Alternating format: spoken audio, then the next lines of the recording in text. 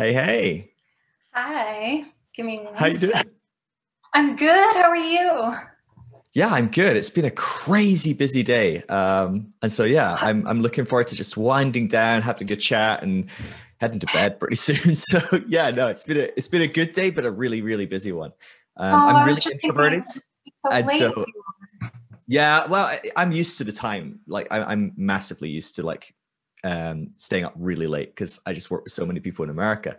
But yeah, I'm introverted, and for some reason, I thought, you know what, I'm gonna have an easier week and batch all my conversations in like 36-hour window.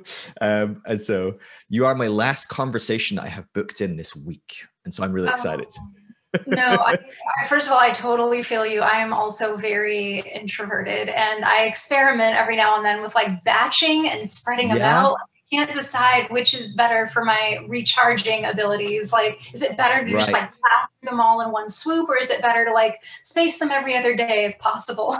And So, it feels like if you there's different variables at play where sometimes you're like, oh, batching is the best. I love that. It works so well. And then you do it again another time and you're like, I will die in the next hour or so, I think. yeah. Um, I'm actually doing really well with it. I've actually had a great few days. But yeah, I think it was more, I don't know if you ever kind of get more overwhelmed by the thought of things than actually the things themselves. And I think I've got myself into a headspace where I'm like, oh God, this is going to be really hard. And it actually hasn't been hard at all. And that I sums up my life big time. Like are you by chance an INFJ? Is I that, do you am know an Myers-Briggs type? INFJ. Yeah, Okay. that's exactly what I am. It's been so long I'm since I thought about Myers-Briggs. INTJ. So we're very similar, but Oh, yeah. do you know what? No, sorry. I am an INTJ. My wife is an INFJ. Oh, So okay. yeah. Yeah. Okay. Yeah. My Um, boyfriend is also an INTJ, but he like straddles the FT. So it's quite a okay. nice pairing, I think. I like it. It's a good combo, I think, on the whole. Yeah. A lot of my it's funny because they say INFJ is the least common, which I don't believe because like about 50% of my friends are INFJs, and I'm like, where the hell are you people coming from? Like you're the like least common, it's like 2% or something like that, they say, and I'm like, maybe I've got like some sort of magnet for INFJs that like they're just drawn to me. But I you're did one of the think, first yeah. INTJs I've met. Really, I Oh, don't know many really? people that are similar to me. So yeah, Oh, well, yeah, they are pretty rare. I do find though that like INFJs especially tend to draw other like INFJs and INTJs specifically. Like most of my that's best maybe it. friends are INFJs. It's so And I funny.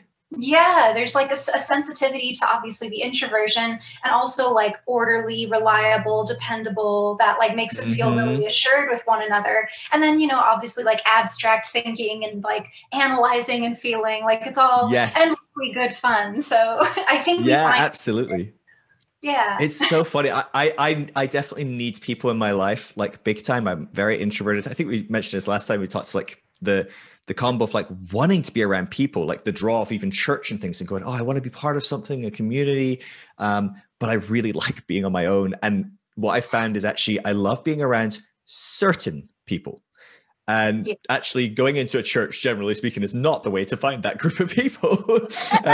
It's very carefully curating the people that you meet and going, oh, you're going to be a good friend. You let's talk another time. Goodbye. Like finding my people has been like really, really slow going. But now I'm like, oh, I could be with these people for hours and hours and hours on end, and it doesn't Yeah. drain me. But I think that type of person, INFJ, INTJ, they're so well, INTJs, I think, are just quite selfish and just want what they want. I think the INFJ is more aware of what the INTJ wants. Because I don't think I'm that sensitive to what other people want, actually. No, I know what you mean. I'm aware of it. It's on my radar, but I care about me more. Is how it like filters for me. It's like I'd like to think that I genuinely care more about putting others before self, but it's like I've just burned myself out the hard way, as I'm sure Yeah. you know too. It's like Hmm. this is good for no one if I don't Yeah. like put certain things about myself first. So Yeah. yeah. I think a lot of that is my reaction. I'm reading your story and I'm like, oh my God, like, how have I lived the same life as, and I was kicking myself the whole time I'm reading your book. I'm like, I am the worst interviewer ever. I'm like, I talked to you for 2 hours and we didn't talk about this or that. I'm like, how did that not come up?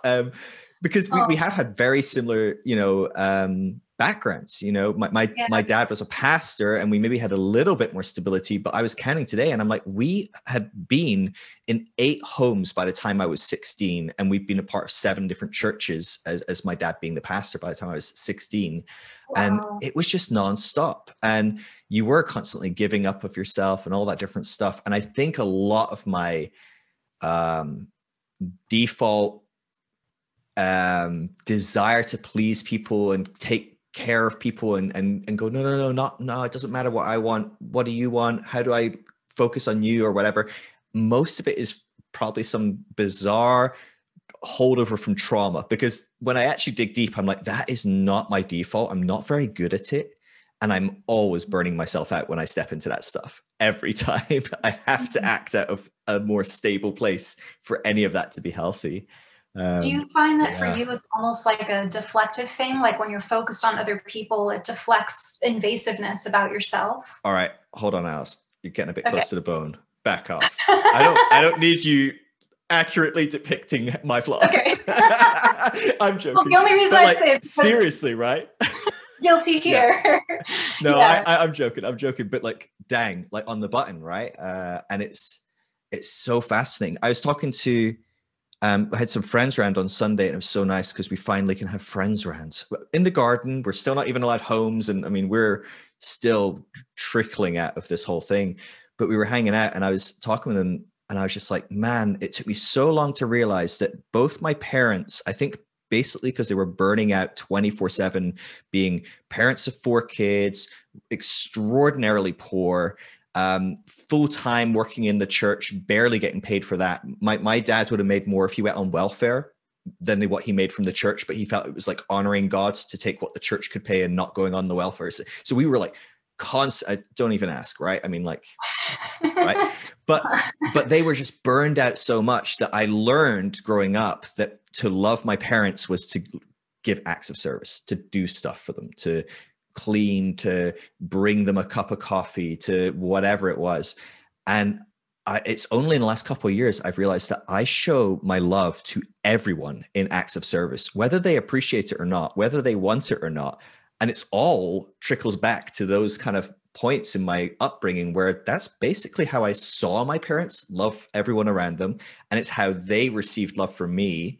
And it's not particularly how I operate. I don't really care that much if people do stuff for me. It's kind of nice, but I don't really care.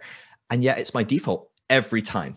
Every time I'm like, oh, let me go to the shop and pick something up for you. Let me whatever. And it's so interesting, these kind of hold-offs from like upbringing, how those different interactions and experiences shape everything. It's sure. But I'm constantly discovering, reading your book. I'm reading your book, and because I think we have such similarities, I'm reading and I'm going, oh my God, you're right.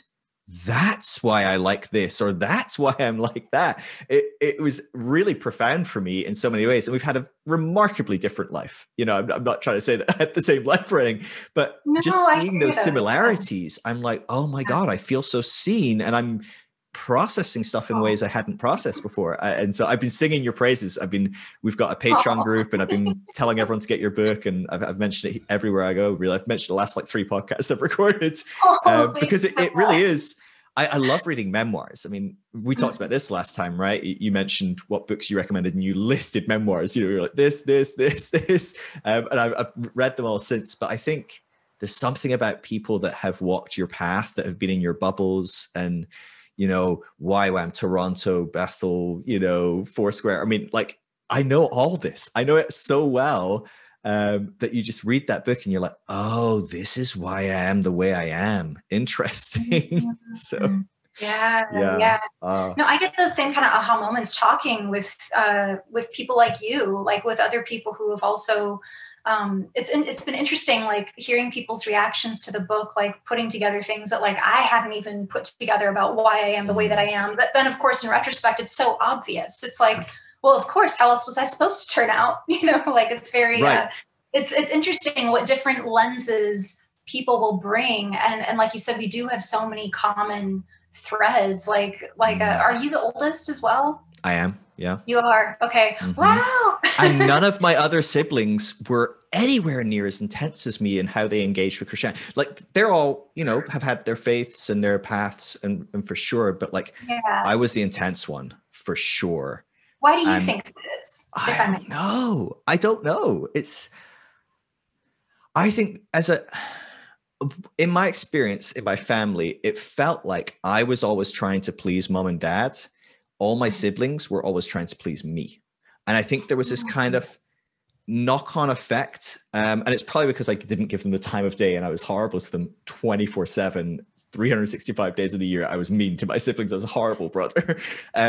But I do feel like there was this thing of like, I very much felt this pull to be like my parents, to, you know, the pastor's kid. Well, everyone's looking at the oldest pastor's kid. No one looks at the third pastor's kid to see if the pastor's a good father, you know? No. I want to see the top person, the one that's the oldest. They should have it down the most. They should be the most passionate.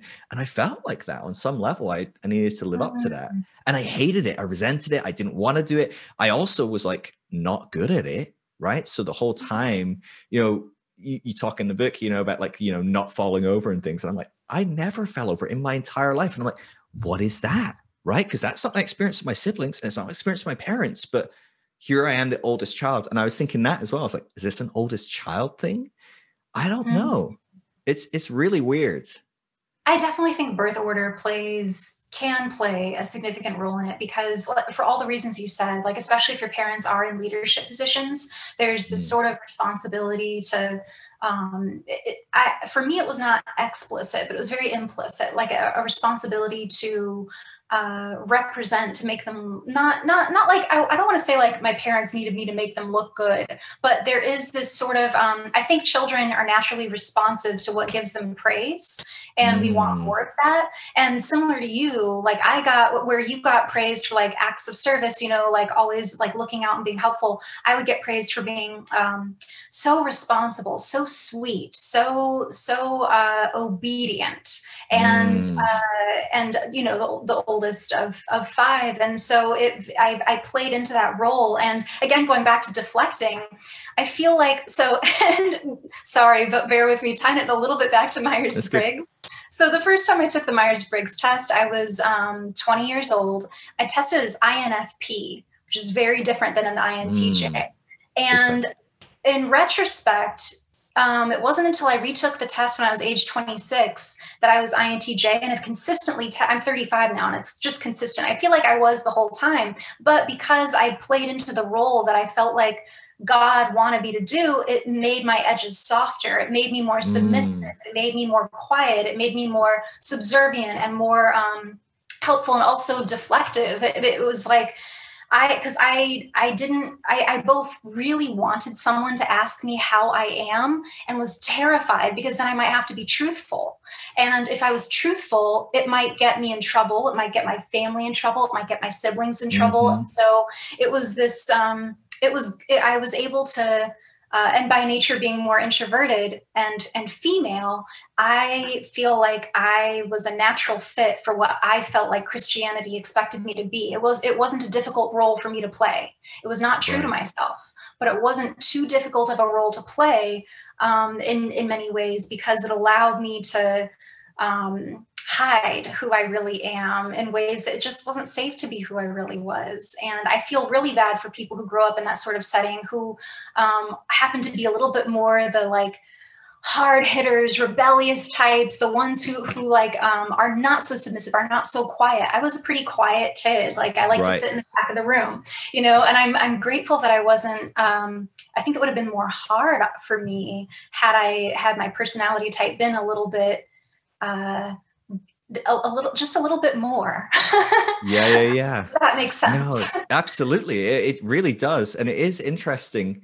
That dynamic. I think there's a bit in your book where you were talking about your journaling, and you there's this throwaway line that I was just like, holy shit, that's it, right? That's it. And I'm trying to remember what it was. You said it specifically, but I think you said like, writing gave me a way to speak without being silenced. And it just floored me, this thought of, you know, this young girl who can't voice what she wants to say, You know, she doesn't. Your parents are carting you all over the country, and for the best intentions. You know, that is, you know, nothing, you know, very honorable given their worldview and whatever. I'm like, wow, they really believe what they believe. Yeah, you know, that's amazing. Yeah, absolutely. But this young girl that doesn't really get it, that doesn't really know what's going on, dragged through this all, and doesn't really have a voice. And there's this other point, you have this point, I think it was when you were traveling through California, and one person in the entire several months, maybe was it a year you were in California almost? Yeah. One person asks you, how do you feel about your parents traveling through?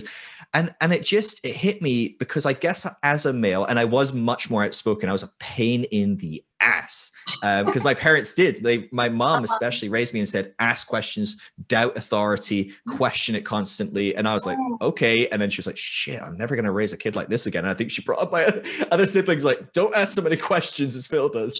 Sure. So I was a pain, I know, but even the privilege of having a male, like, or being a male, sorry, like, there's a component where you're expected to ask questions, you're expected to challenge and push back and all of that in a lot of Christian traditions, I know that some Christians are different and raise their kids differently, but a lot of Christian traditions, you are to be silent as a female. You aren't supposed to voice. You are supposed to be obedient and submissive and just go with the flow.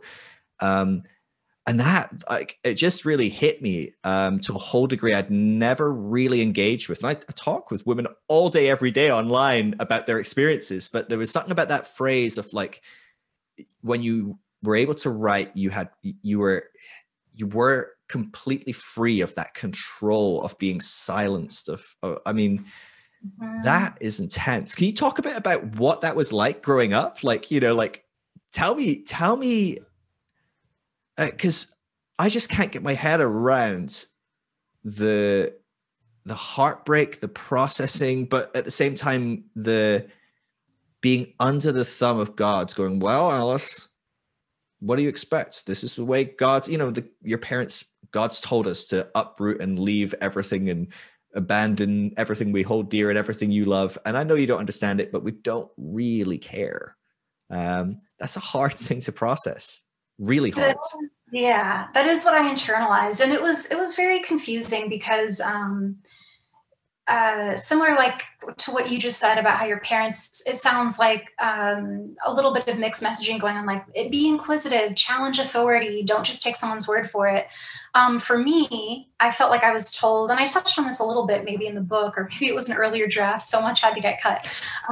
But I was always encouraged, like, share your feelings, like, don't bottle things up, because I bottled things up so much as a kid. And I think I did that partly because I came from a big family. So there was, and my four younger siblings are, I don't think any of them would disagree that they're all louder than I am.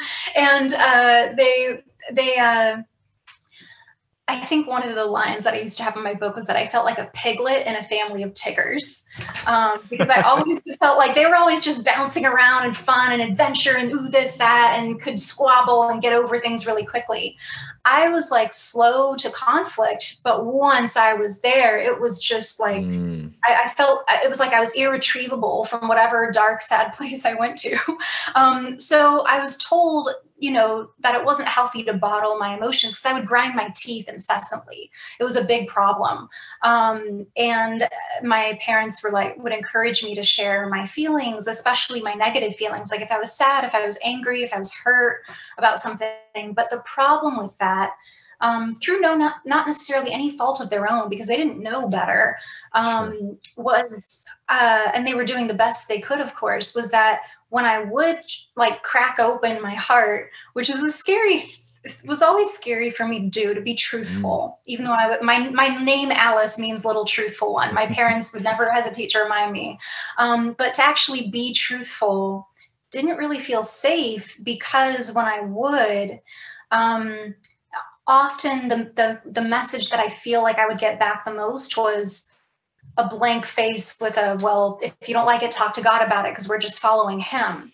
Especially as I got older. When I was little, you know, and if it was like squabbly, normal childhood petty things, like, oh, this girl wouldn't let me use the blue marker, you know, for whatever. Those were easier things and to for my parents, I think, to sort of help me navigate like how to stand up for Sure. myself. But when it came to standing up for myself and expressing myself in ways that challenged what they believed God wanted us to do, what could they say to me? You know, Right. like I knew they cared about me. My parents always, I never doubted that they loved me, but it did feel like they chose God first in ways that make sense to me now, and even made sense to me back then, because Jesus says, you know, in places of the Bible, like, if you don't hate your brother, your Mm, parents, and come follow me, like, it's like you're not doing it right. So of course you're going to be hated. And Jesus kind of commands us to hate there in that weird verse that always right. confuses. um, and and you know, to like sell everything you have, give it to the poor, and only then can you be a true disciple. So to Mm, me, even though my parents didn't necessarily emphasize these verses, they emphasized the other verses that were more like, look at the birds of the air, you know, they don't worry about where their food's going to come from, and God takes care of them. My parents emphasized verses like that, where which for anyone who's listening who doesn't know, led us eventually to be homeless for a period. The mm, verses that I read on my own, though, that I just put the lens over when I would look at my parents' choices was, whoa, they're taking it seriously. Like Jesus says to sell everything, give to the poor, follow him. Like, don't care about what your other family members think about it. This is the best way to love him if you're serious about being a disciple of right. Christ. And so I just thought, like, where do I exist if it's all about God? And it Yeah. should be about God, you know, because like my entire life's purpose is to serve God. That's the only reason I exist. So it was very confusing to feel like, to obviously be a human and having feelings, Mm. but feel like there was no place for them, or there were, but only conditional feelings at conditional times. And so writing, yeah, it really, I'm glad that line stuck out to you. It really did. Writing really was my way of getting to like express myself without being silenced, without being interrupted, Mm. without being corrected, without being modified, without fearing shame or fear itself. And so, Yeah. yeah, I've kept a journal regularly since I was about. I have journals that go all the way back to when I was 7, but I would say I really started Oh my regularly doing gosh. it when I was about 10, 11 years old. But yeah, I have a trunk full of journals. And then when I was 17 onward, now they're digital because I started doing it on my computer. So I have Right. like They're like old CDs. searchable now. Like, Yes, I'm not a big fan of clouds, so right. Yeah. just for like privacy reasons. But yeah, like I have so many. I'm still a journaler, although I will say a lot of my journaling time was put to the side as I was writing my book, which is basically kind of like Mm. journaling as its memoir. Sure. Yeah, yeah, Yeah. yeah. When my wife and I think it was right after we got engaged, we went back to her family's home and we were hunting through some stuff because she wanted to find some of her old stuff. And she found this big box full of journals. And they go back from, I think, the age of 6. I think when she was 6 in school, they had a weekly assessment, like for our assignment at Monday. First thing, you came in and you wrote about your weekend. And so she's, from then on, she's just kind of like got these like journals and all sorts of stuff. And on the Wow. drive back, it was about 5 hours drive back. And she just literally read journals to me of her childhood. And I was, honestly, it's so Aw. funny because it's like, this is the person I know, but it's really not. It's also like a 6-year-old version of this person I know. I can see the same neuroses. I can see the same fears. I can see the same hopes, Yeah. but also you are telling me about a joke you heard and it makes no sense at all. And you clearly are an absolute idiot, right? Like all 6-year-old kids are, right? And it's just amazing. Have you come across Mortified, the movement Mortified? No, mortified. So yeah. Oh, you need to jump Exactly. up. So it's on on Netflix. There's a podcast called Mortified Nation, I think. And basically it's these local kind of pop-up events that they do around the country, around the world. And what they do is they get people to come in and read passages from their journals, childhood journals, or like Oh, that early sounds young fun. adults or whatever.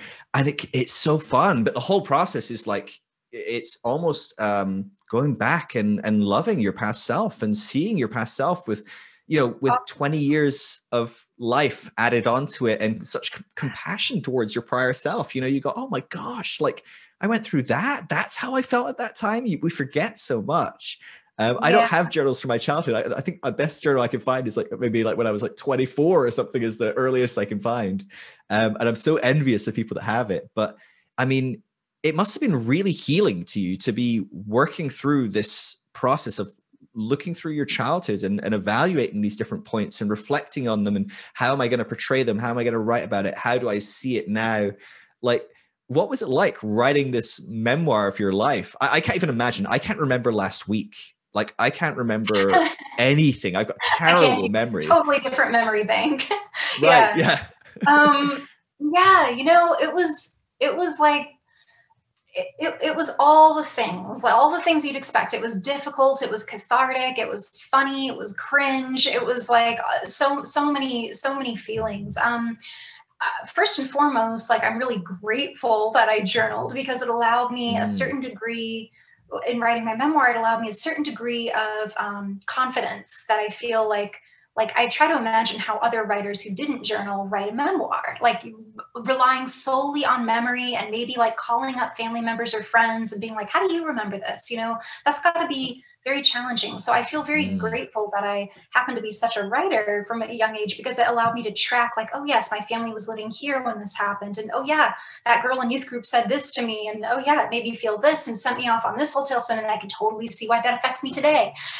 So there were a lot of those moments, and other times just moments where I would just read it and just like get so emotional, just saying like, oh, poor like 15-year-old Alice, you know, right, just raking herself over the coals over something dumb, you know, that like really wasn't anything at all, but to my 15-year-old self was like the end of the world, you know. And I'm sure anyone who looks back over their teenage journal can find moments like that. For me, most of it was all about God. And like, I had 3 journals throughout my teens and into my late teens. Like, there'd be my poetry journal, my regular journal, and my prayer journal. And so between those 3, I could really, as I was crafting my book, really have a pretty well-rounded picture of where I was at then.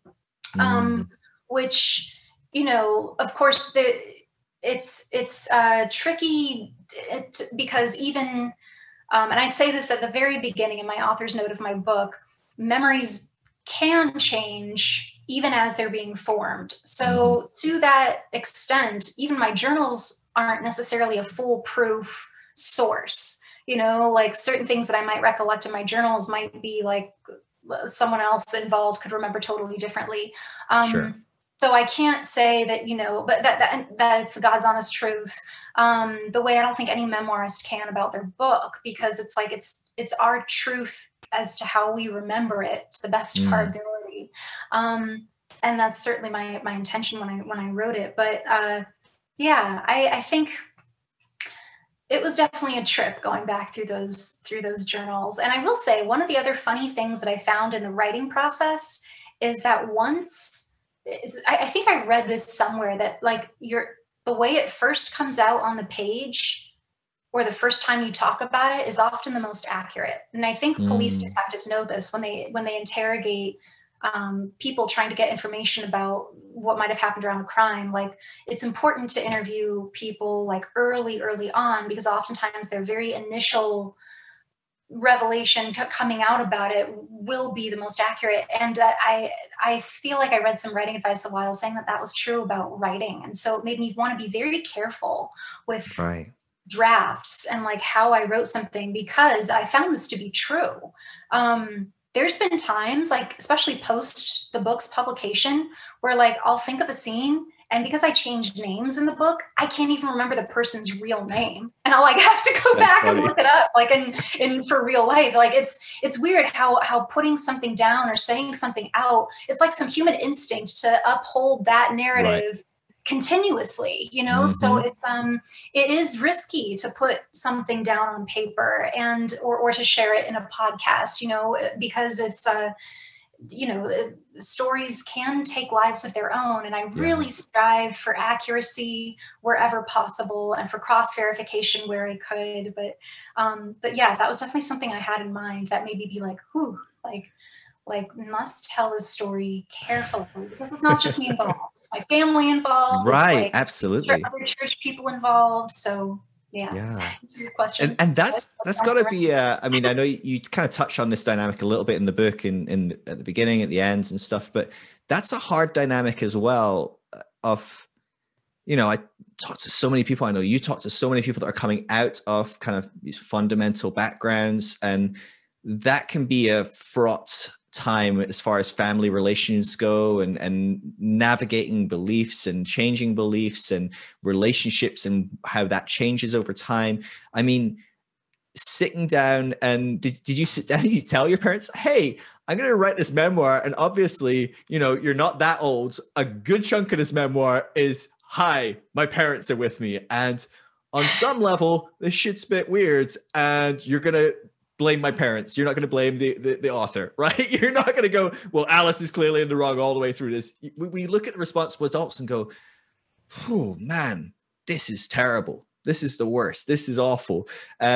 And I have to say, you did a really great job of like humanizing your parents in such a beautiful way, because I think it's so easy when we go through these deconstructions and deconversions to demonize our past, to demonize people involved in our past, pastors, you know, Lou Engle, your dad, you know, whoever.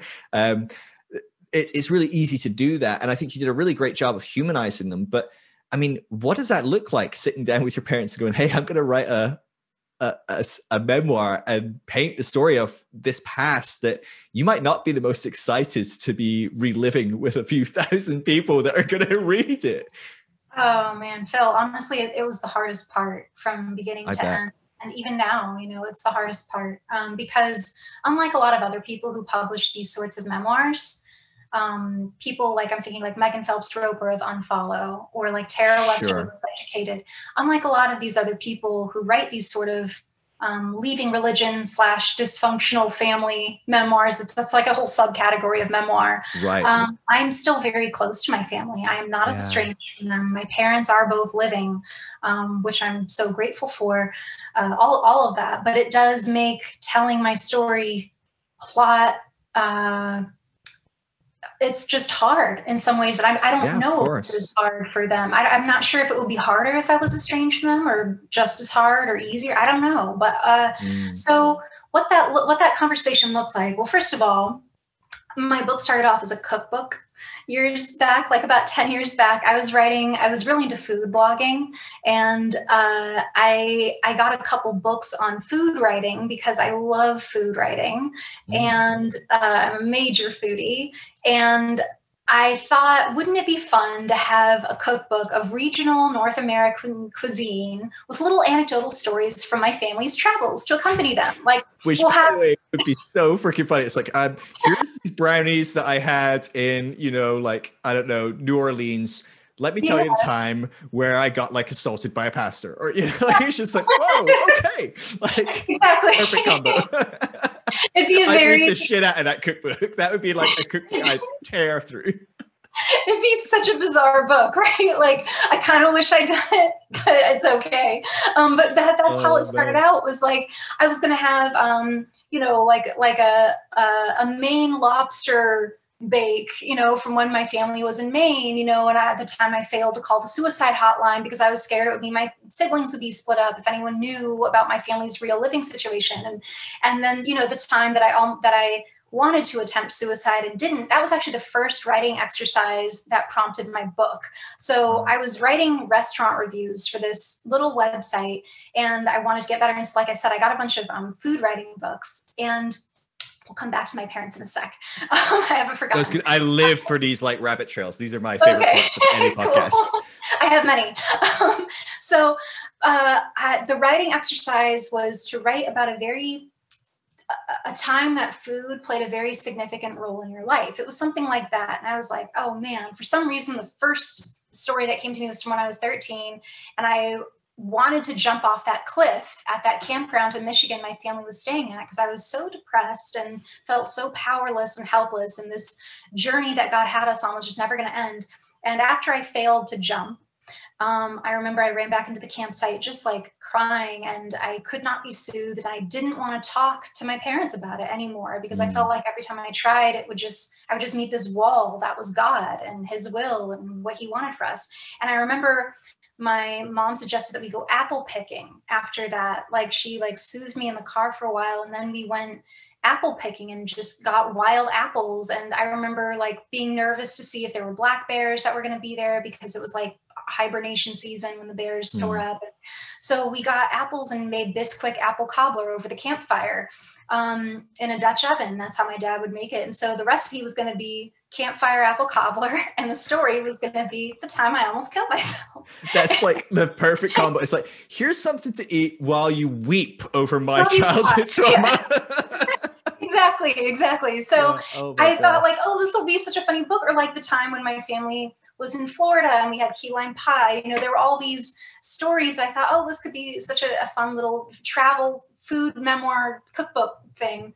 And I went to a writing workshop at UCLA, and the teacher there was like, look, write a cookbook if you want, but I just feel like I need to tell you your recipes are getting in the way of your story, because you have a really important story. It sounds like, and I have so many questions, like, why were your parents living this way? Where were you guys go? What was going on?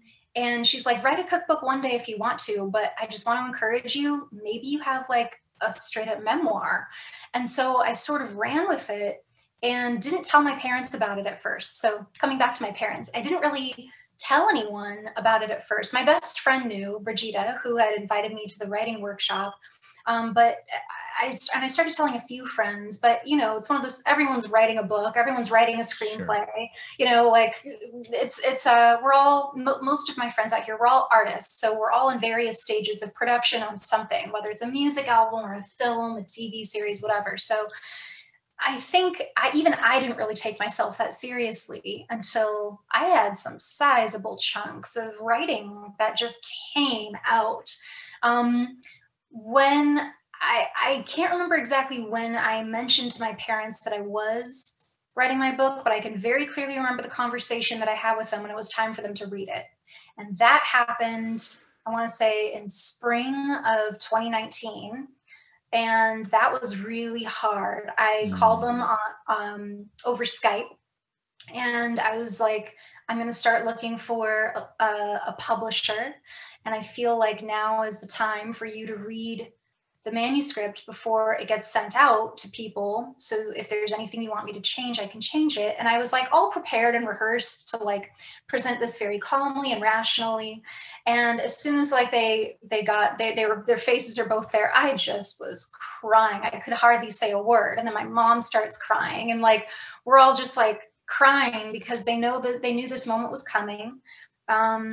And it's really happening now. And I felt really emotional because it's like, I knew this is also their story. And it's the hardest part, I think. And I don't think memoirists talk about it enough to satisfy my curiosity. I was wondering, like, what was it like for you, you know? And ultimately, as I say in the book, my parents are supportive of me. Like they both recognize that this is something that I needed to do for me to live in my truth now, especially in ways that I didn't really get to growing up. And so I do have their support. There were a few minor things that they wanted changed, which I was happy to accommodate. Sure. And because I think we all have our own version of our story.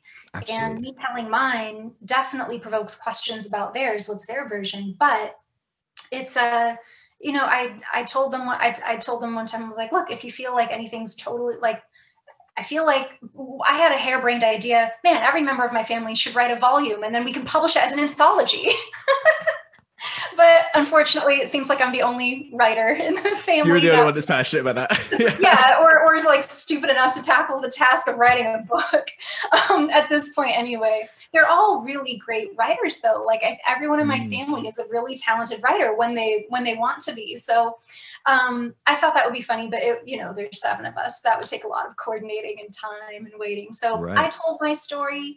I do have their support. It was painful, but it's also they understand why I'm doing it. And to not necessarily air the family laundry or talk about them and their parenting. It's really a story about my relationship with God, the God that was never real to me. And they can't help but be a part of it because they were my parents. And it is because I was born to them that I found myself in churches and in this Christian belief system, and I was homeschooled and all of that. So I couldn't quite cut them out, but I never intended for it to be a dysfunctional family memoir. For me, it was always more slight coming of age memoir, but I call them leaving religion memoirs, as I think I mentioned to you last time. It's this growing, again, a sub-genre within memoir. Right. And it's huge. It's which huge. I'm very excited about, because it's definitely one of my favorite types of books ever. Like, it's so fun and so fascinating. And yeah, I absolutely love it. I remember I was saying to my wife, like, probably a couple hours ago, she's like, "Oh, you looking forward to your podcast?" I was like, yeah. And she was asking me about your book, because I've been pushing her to read your book, which she hasn't started yet. And I'm a bit disappointed in her, but she's busy. But I've just not had anyone actually, because we don't get out. We're still kind of very trapped in our home. I don't have anyone to talk to about this, so I want someone else to read the book so I can, like, what about this crazy bit or whatever. But I was saying to her, I was like, what I'd love to do somehow?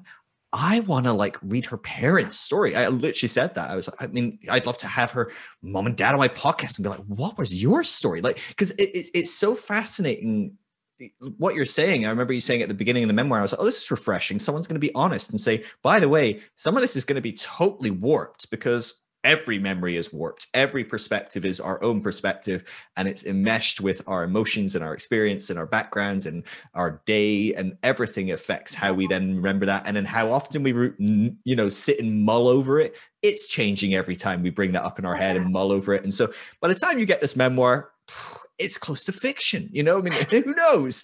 I know mine would just be, I flesh out stories. I make them more fun and interesting. It's just my nature. So I always tell people, take anything I say with a pinch of salt. Absolutely. Because I'm going to adapt it to be funny or more interesting. I'll throw in a clown or someone, something exploding or whatever. So I just could never do a memoir, because every memory I've ever had has been just so brutally adapted. But it's so interesting, that nature. I think it does speak to how we go through the process of deconstructing and deconversion, and just how one-sided it all is in a lot of ways. How we remember that event, how we remember our faith, how we remember our journey, our relationships, how we connected with God. I'm reading your book, and it helped me remember what it was like to be that teenager that was passionate as well. Mm-hmm. Mostly my late teens. My early teens, not so much. I was kind of pretty disconnected, and I felt guilty about it, and I tried, but I just couldn't. But coming into my late teens, I was so passionate, so excited. And it's hard for me to get into that mindset. Yeah. It's really hard for me now, 20 years later, to look back and go, what was I thinking as a 16-year-old? How did I engage with that? Like, what, it's really hard for me to enter that psychology on any level. And yet there was something about reading your story and how you felt in that time and going, yeah, that's right. I do remember feeling like that. I do remember the frustration. I do remember standing in lines, waiting for someone to lay hands on you and sitting there going, God, I hope something happens. Am I going to, maybe today I'll go backwards and just pretend. I don't want to do it every time, but you got to throw in maybe 1 in 5. I've got to go down, or people are going to start thinking I'm not serious, or I'm not real and believe this, or, all these things mulling through your head. And then you're going, oh shit, I'm overthinking this too much. I should be thinking about God. And then you're going, okay, God, I love you. I so want to experience you tonight. I'm sorry. I'm overthinking, getting in your head, trying to escape your head, then going back into your head and going, well, now God's not listening to you. He knows that you really are just trying to get in the right thing to get an experience. Like, he's not going to give you an experience if you just want the experience. Oh my God. It's like, it's just endless, like layer upon layer upon layer. And you're just going, fuck, how do I escape this? And the whole time, nothing's happening, right? And you're like, maybe if I just start lying down on the floor, maybe if I just like go lie down on the floor somewhere and just lay there, someone will think I've had some sort of profound experience, And at the very least, they'll leave me alone for like a little bit, and I can just pretend to be playing and like have a moment of quiet where like I don't have to engage with anyone and be fake. Yeah. So And then though they have the thing of you then get up and it's time to go home and you're in the car. Oh, so what happened, Alice? Like, what did God say to you? You know, did you get a vision? Did you where was he touching you? How was he touching you? You're like, oh fuck, I was actually like daydreaming about like that project I've got at school, or you know, I was thinking about that guy I like or whatever, right? And it's just like shit. That God took me to a waterfall and he said that he's pouring grace over me. And oh my God, that's amazing. And then you're thinking, God's gonna burn me in hell forever for lying, and like it's just endless. And I forgot all about it. I forgot all of that. Like I just put it completely out my, and then I'm like, no wonder I'm so fucked up. Like no wonder I spent like my entire teenage years being in this neurosis. Not even teenage years, probably till I was 24 or so. I was still doing this. Yeah. And it's just. I mean, I went to Bethel. I spent 4 years there. I was in services every day for 4 or 5 hours. And for a good chunk of those, they were worship services and people were falling over and having these profound experiences. And so I wasn't even doing this like once or twice a week. I was doing this like 7 or 8 times a week. And God, I'm starting to piece together why I'm such a screwed up mess. Interesting. You know, like it's just so fascinating. Like piecing all that together. It's a lot. It's a lot.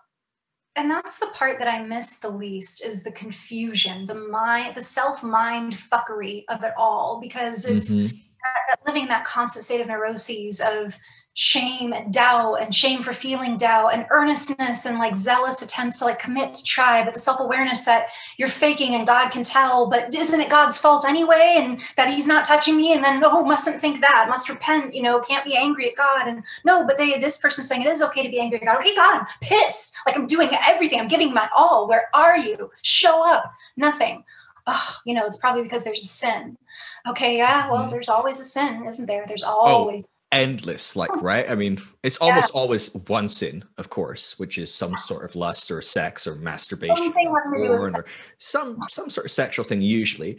But there's always something we can find where we go, oh, I bet it's that. That's the beauty of the whole system. And I don't think someone sat down and came up with a system that would trap people and force them to stay in it based on guilt. It just evolved that way probably. But it is a system of you're always trapped. There's always something that you could point back to and go, well, have you done anything wrong this week? And you're like, shit, this week? Try this hour. Like, you know what I mean? Like, geez.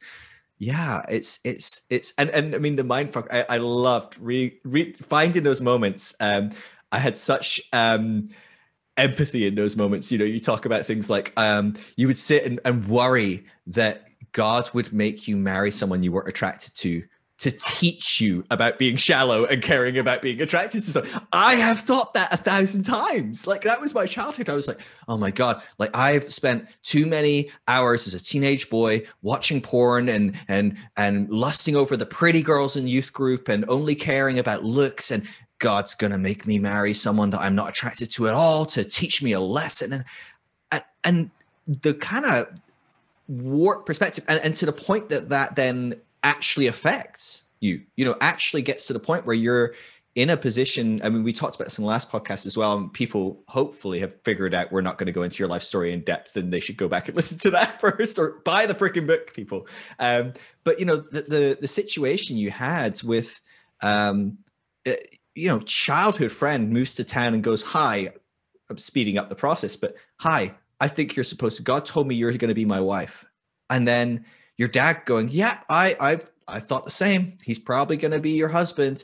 And you going, oh, I don't want to be married. But you said, I think one of the things you kind of said was like, you were like, even if I started to believe these things might not be true and start going down that avenue, I'd still go, well, it's probably the devil trying to deceive me. You know, the level of barriers you have to climb through before you can come out of that neuroses. It's unbelievable. No, it's like self-mind control. It's mind control. I refer to it as self-gaslighting. Because we know in our gut, I knew in my gut, I always knew God wasn't speaking to me. It wasn't because I was doing anything wrong. I knew that. And anything I was doing wrong, I sincerely repented for, and God had to know that. But I had to gaslight myself because I had to make sense why he wasn't touching me or speaking to me ever. And that, you know, I've been studying secular cults a little bit lately, just as another little rabbit trail side note.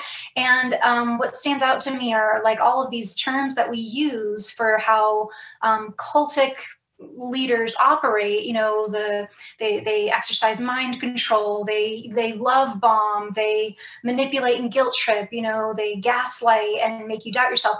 I did that to myself. I was my own in many ways, because it'd be easy for someone to blame it on the church I grew up in, but I grew up in many different churches. It'd be easy for someone to blame it on, you know, just my parents. My parents did not talk to me this way. I talked to me this way. I write in my book, my mom apparently didn't even believe in hell. Right. I always focused on the love and faithfulness of God. And I was the one who was like, or else. Like, I was focusing on the or else because it was terrifying. Like, these wishy-washy parents are even doing it seriously. Come on, get your grip together, guys. You know, you're not taking it seriously. Fine print. This is high stakes here.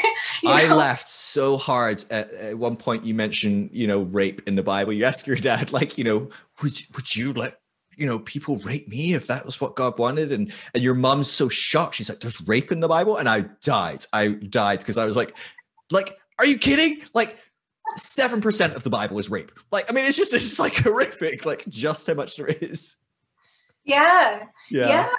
It's wild. Sorry, I didn't mean to interrupt, but no. Yeah, it's moments like that. Like, that's like a perfect example of, you know, how what I picked up from the Bible and what my parents picked up, you know. And again, like, I'm looking at what Jesus says we have to give up, and they're looking at how God's going to provide, what he's going to bring too.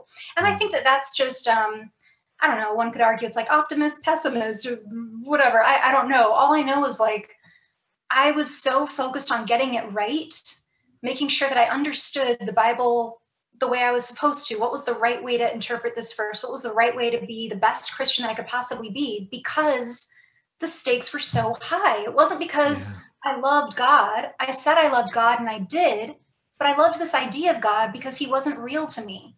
And so I never did feel God's love. So I didn't have that incentive like my parents did, and other people like them who did feel some sort of connection to what they called God, which other people might call the divine or the universe or, you know, something. I never felt that. And so there were never positive incentives for me to go along with the Christian program. There were only the fear-based incentives. Not that those were any more real to me. Like, I didn't see Satan or anything like that, but I could, the consequences were just so high that they made such an impression. And the imagery that I had of hell and of spiritual warfare and the demonic realm, those were so vivid and terrifying in my mind that they really did govern, like, so many of my decision making. Like, I could relate to feelings of fear and shame. I couldn't relate to feelings of, like, oneness or absolution, of feeling forgiven. You know, it's like I didn't relate to the more positive things, and anything I did was very easily connected to, like, I feel good now because, you know, my aunt gave me a special coat, you know, or like, it was always connected to the humanity. I saw the humanity in all of the goodness, and I didn't really see that much evil in humanity. And I say that coming from a very lucky position in life. You know, I didn't have to go through, I went through, you know, what I went through, but I didn't have to go through a lot of what other people suffered. And I think, I don't know, like, I'm not sure why my brain latched onto the parts of the Bible that it did and my motives that it did, but that's just how it was. It's just how I'm wired. And it was easier for me to fear God than to love him, because fear, I don't know, it just felt realer, is I guess all I can say. Well, it's one hell of a motivator, right? I mean, when you look at, I don't know if you've looked at like stages of moral development, like Kolber or anything like that, but like as you grow up, as you develop, as you mature, the motivators for your morality evolve. And the earliest motivator, before anything, is fear of punishment. I do what's right because I'm scared. And as you grow up, I do what's right to be rewarded. And then as you grow, I do what's right because it's part of our culture and it's our rules and it's our, and we agree that this is a good thing. And as you keep going, one of the latest stages is I do what's right because I believe it's right. It's just, I want to do what's right. And I am my own authority on figuring out what's right. And I believe that on some level, there's probably some universal things that are probably right. And I'm going to figure it out and live that way. And what's really interesting is how many people, I don't know if you've heard this, I guarantee you've heard this. As soon as I said it, you've heard this. How many people say, well, if there is no God, well, how will you do what's right or wrong? Or if there's no heaven or hell, well, like, why would anyone, not just sin and things like that? And it betrays that their level of moral development is like zero. It's just at the ground floor. Their level of moral development is, I am scared and I don't want to be punished. I don't want to go to hell. Or maybe it's become as evolved as, well, I want to go to heaven and I want to get rewarded by God for doing the right thing. But beyond that, there's not much more. They haven't moved beyond that. And that's not to put them down or say, and it's just to say that's where people are. That's the stage of development. You don't mock a 3-year-old for being 3. You don't mock a 10-year-old for being 10. It's just the age they're at. And I think it highlights, though, for so many of us growing up in the church, that was the playing field. There wasn't really a space to grow beyond that. Maybe some people lived in a place where it was like, oh, no, well, we do what's right so we can be rewarded and so we can experience the goodness of God and the love of God. And maybe a lot of the charismatic church actually maybe did that better than a lot of places in some ways. But a lot of us didn't get it.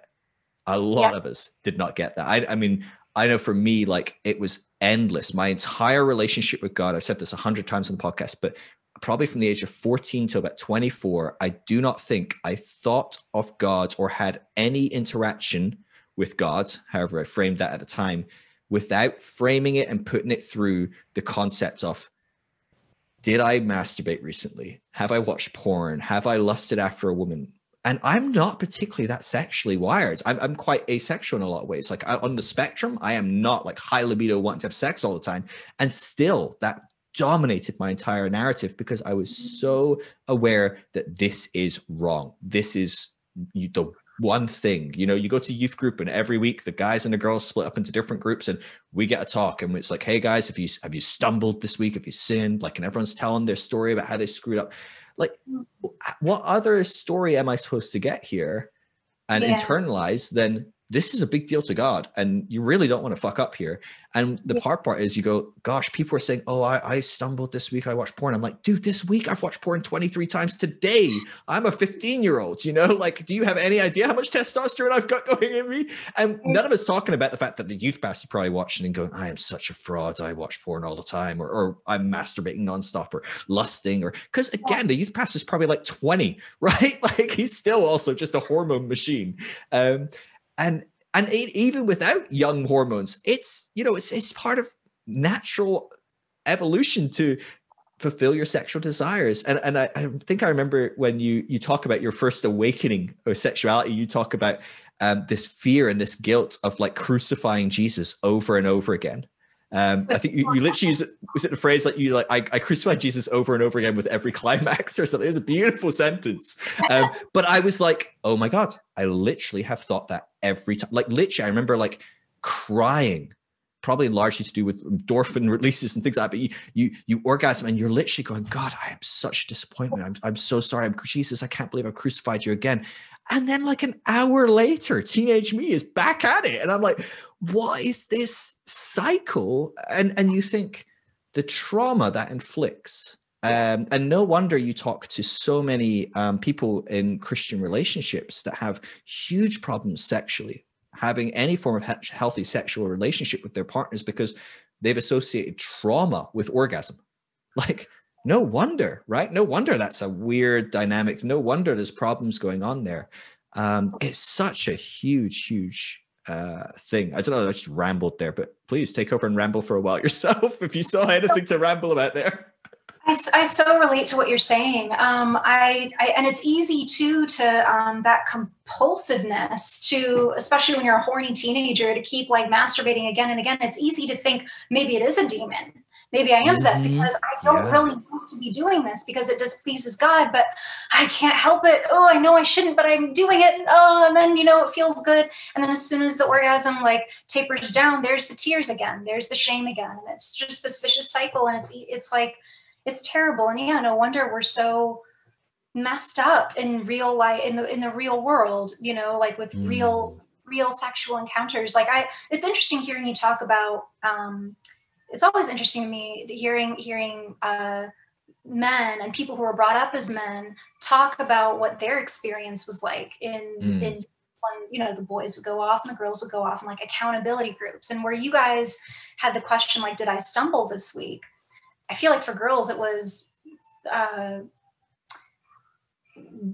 it's like we were the stumbling block, not did you trip over a stumbling block, where were you the stumbling block, who did you make stumble this week, and how, you know, did your spaghetti strap fall, did your, you know, were you like laying down reclining at the church picnic, you know, in a were your hips lifted in a suggestive way that someone could have seen, and like stuff that you're, you know, you're still like half kid, you're not even thinking about, but you're both sex obsessed and sex ignorant too, like at the same time in early adolescence. Most people, I would wager, I certainly was. And so it was like, so I don't know, it's interesting to me always hearing how purity culture affects men, because I feel like it's not as quantifiable in some ways as we can track how it's affected women. Vaginismus is a perfect example. You know, some women, their bodies just lock down and they cannot have sex,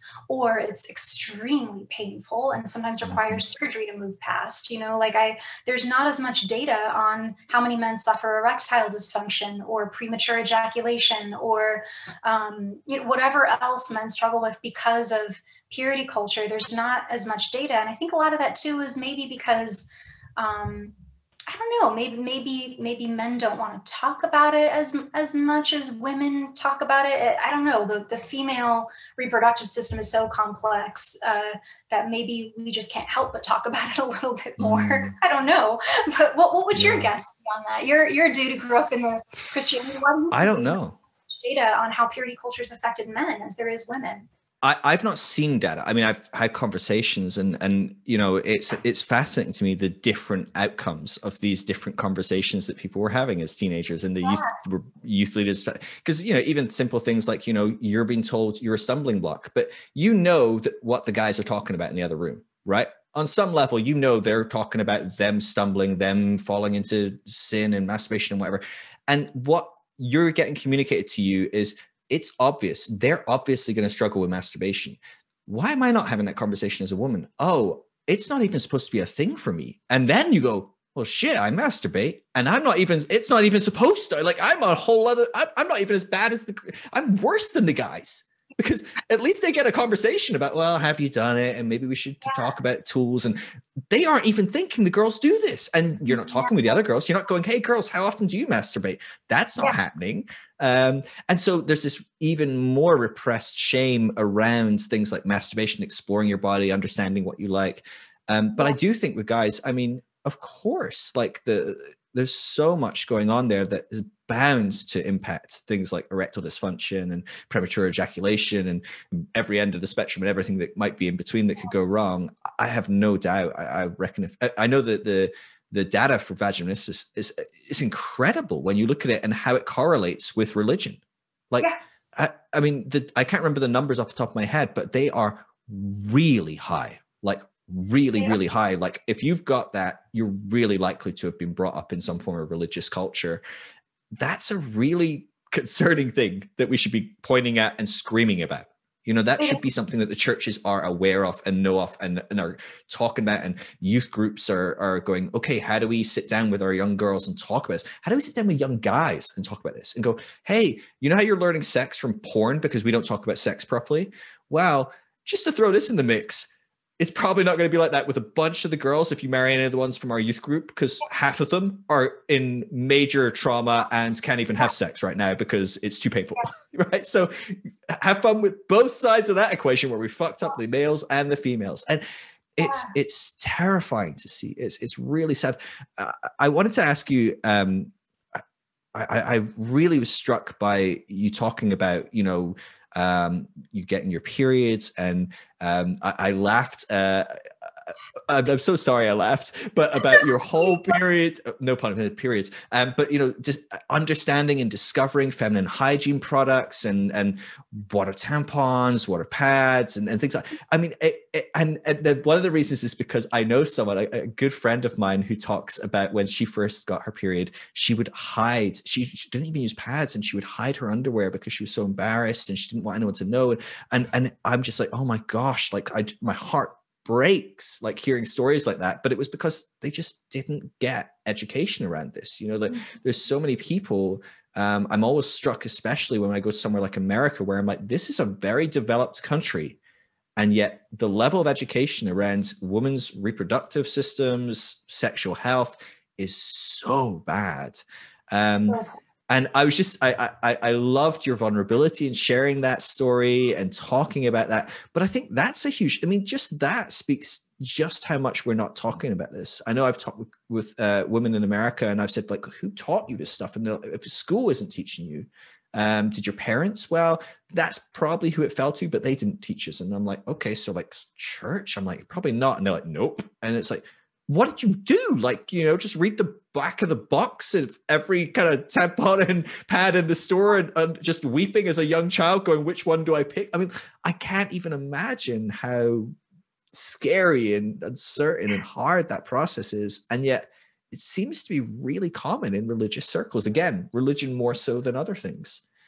Yeah, no, it's really sad how ill-equipped girls are going into puberty. And I'll focus on girls because, like, I know it's hard for boys too, but they don't have to like bleed and have everyone know. There is a great, like, no one enjoys puberty in a lot of ways, and maybe there's other reasons you enjoy it, but there is a lot of reasons to be thankful to be a guy going through puberty. Like a lot of reasons. I feel really bad for guys, or like learning to control like erections that just come up in public. Like that seems like that. Sure.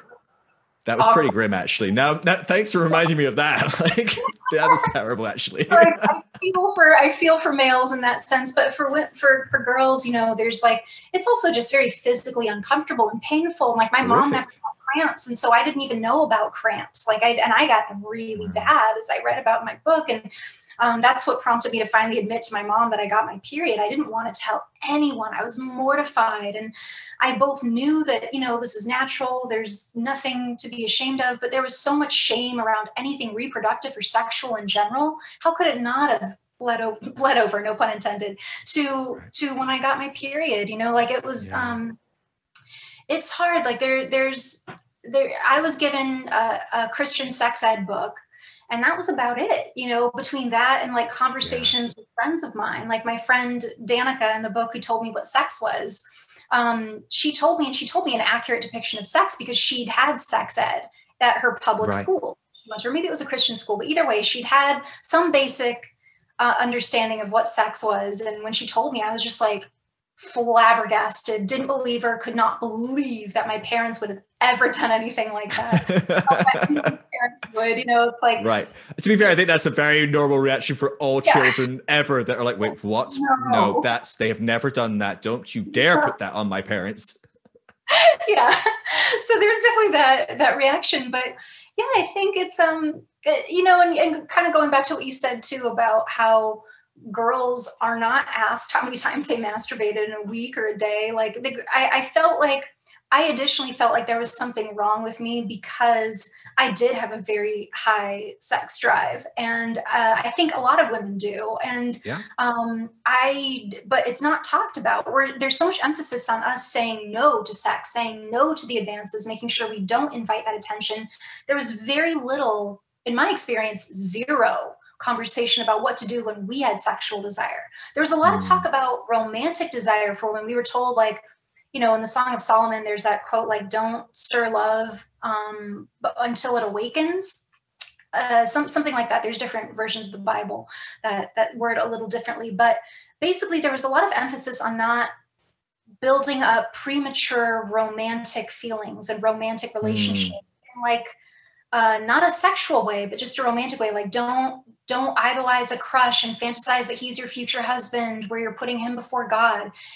I like rarely did that. For me, it was more like like I'm just checking guys out. I'm like lusting after their biceps, and oh my God, a man in a thin white t-shirt is just like, oh, I'm like feeling so like lust crazy. And we're not talking about that at all. And so there must be something like really the matter with me if like clearly all these other girls, like they're having daydreams about wedding days, and I did too, but it was also like I'm daydreaming about a lot of other stuff, and no one's You're daydreaming about wedding nights, you know.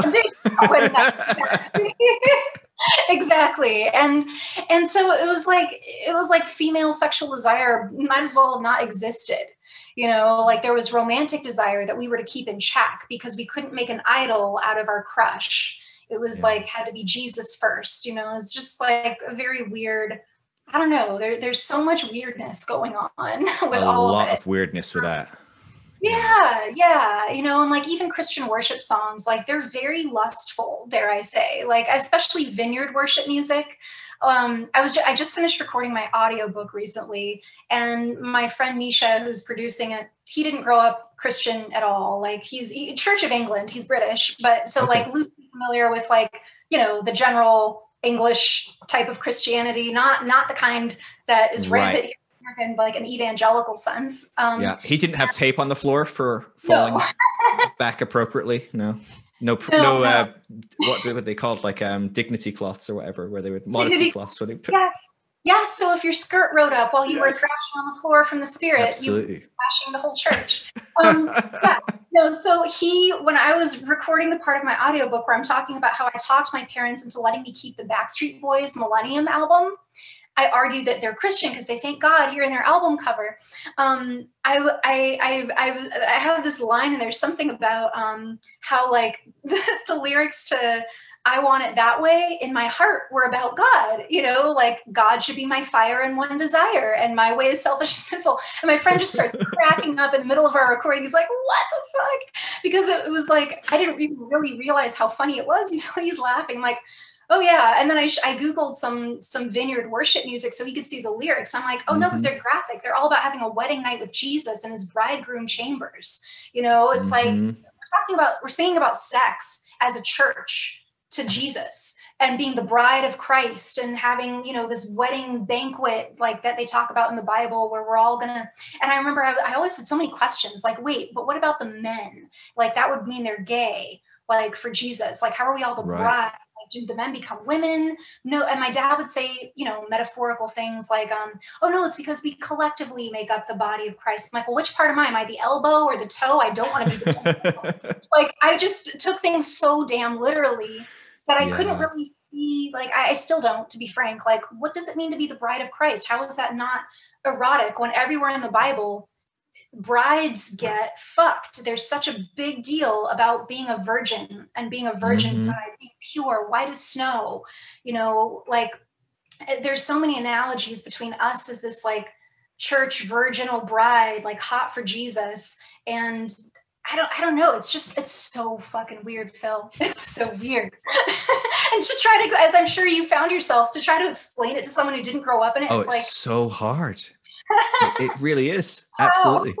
And it's quite a beautiful thing. It's suddenly it can break you out of this kind of like, I don't know, a bubble where you are seeing things through a particular lens and you're going, no, it's totally normal for me to sing like, fill me up, God, come all over me or whatever. And you're like, that's normal. Absolutely. And your friends are like, what, who are you singing to?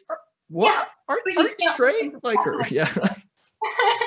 Yeah. No, I remember the worship song. I can't remember the title of it, but the lyrics were like, let me know the kisses of your mouth. Let me feel your embrace. Something, even so, Lord, come. And I'm reading this like from a secular standpoint. I'm like, this is so explicitly pornographic. Right. And like, is this just my, you know, am I just tainting these lyrics? I don't know. I'm pretty sure they're taken from the Song of Solomon. Pretty sure that was actually about real sex and not some metaphor for like God and the bride of Christ. You know, it was before Christ was, because that was Old Testament, right? So it's like, I don't know. Whatever the church needs to do to completely desexualize anything. It's so weird because it's there, and that repression seeps out in our worship music in so many things, and it's just like God, what do people have against sex?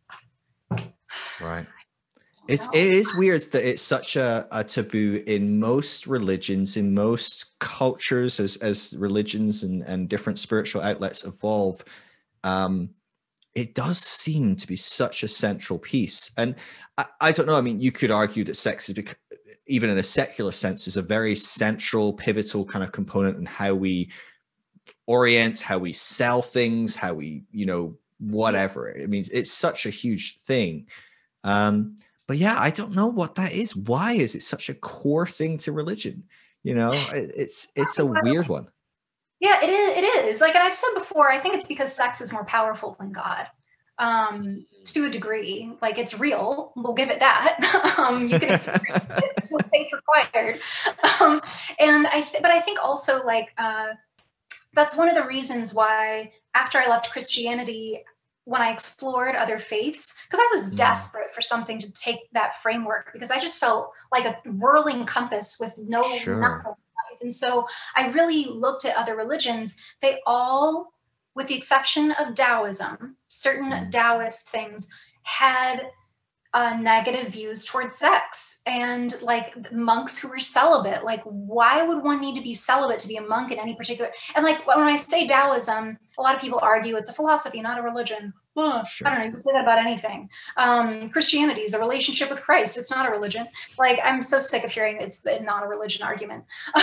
But I found that Taoism spoke at least healthfully about harnessing sexual energy, and like, maybe there's celibate Taoist monks. Honestly, I can't remember now. It's been so long since I've looked into it, but that was the one religion that I was like, maybe I could be a Taoist, but it was way too metaphorical and loop-diddy-loo for me. I really like you want some literal. Yeah. I'm like same with Zen Buddhism. I'm so done with riddles. I fucking hated riddles. Everything that came out of Jesus's mouth was a riddle. And I'm like, really? You're going to speak to us in parables and tell us that we're going to go into the lake of fire if we don't get it? Like, it's just so fucked up. I hate Jesus. He's such a douchebag for speaking in riddles. That alone is a big reason I hate him. I love it. I'm going to call this podcast, I Hate Jesus. He's such a douchebag. Really, like, since I'm going there, he was just a crazy hobo cult leader. He was just a really charismatic homeless dude who like spoke in riddles, and people were like, oh, that's so wise. And he was controversial, and he like attracted a following. And like, I don't know, I just really don't see much to admire there. Like, what's there to admire about someone saying give to the poor? Just fucking give to the poor. There's no there. Nothing wonderful there. Yeah, you have to question the culture of the day when that's a profound thought, right? I mean, it does. It speaks maybe to how primitive we have been in the past, and how, you read Greek philosophy, you read, Taoist thought, Buddhist thought, Jesus. They're not far apart in this kind of 600-700 year window, and they all revolutionize their cultures for and elevate them in their love and their compassion and their empathy. And you're like, okay, yes, great, then. But that was around the time people were like still burning their kids so they had a good crop that year. You know what I mean? Like, it's not that hard to move up from that, Yeah. Could we say that today we might be moving further on, even still? Maybe it is possible to do some of these things without some of the weird, crazy, toxic, homophobe, transphobe, sexist, whatever, right? I mean, the list is long list. Like, it's really hard. Like, yeah. And through that lens, I can appreciate and find some measure of respect for what Jesus, assuming there was really a dude named Jesus. I think it's likely there were many characters that became embodied in this one figure throughout these historical books, if he existed at all. But let's just say that the Jesus of the Bible really did exist. I think through the lens that you just brought up of, where was the bar set that what he was saying was so revolutionary, when he's saying to love your neighbor as yourself, like, it's like, well, that definitely predates Jesus, first of all. But so he's just reiterating something else he heard from somewhere, or just tapping into good old human wisdom. Like, don't hurt people because it hurts you, like, there's some basics there. But I can appreciate what he symbolized for the time. However, I still have a hard time in this day and age with certain aspects of progressive Christianity that, still love Jesus, it's like, it's still a little confusing to me, because I'm like, Jesus didn't invent love, guys. It's really, it might have been groundbreaking to say this back then. There is nothing groundbreaking or like worship worthy about these things now.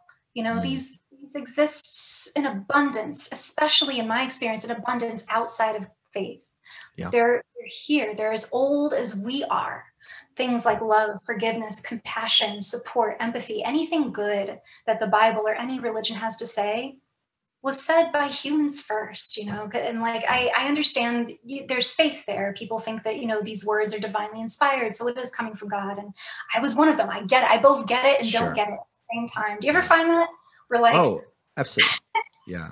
And these cultures, I mean, of course, these people thousands of years ago, humans creating a better world and coming up with these amazing ideas. Of course, they ground all this in the framework of like, the gods are speaking through this person. You know, this is a prophet. Because there was only that framework, right? But as we move forward and as we develop and we start to look, is it possible we can look at someone that goes, hey, I've got a really good idea. How about we do this and we could solve homelessness? And you go, oh, fuck, that's a great idea. Let's do what Steve said, right? And we don't have to make Steve God. We don't have to make Steve a prophet. We don't have to go to the Church of Steve now. Like, is that possible? And I think the answer is quite obviously yes at this point. Like, we are moving forward. We are finding ways to frame reality and create a meaningful outlook and a framework of purpose and meaning. And you know, some people might call that spirituality on some level without needing a god or unknown mystery. You can still have some sort of spirituality as a way to orientate yourself in the world. Is that possible without religion? Is it possible without these things? Of course. I think it's very hard to argue. It's not very hard for the fundamental. Like, to them, there is no other way than God's way or the highway.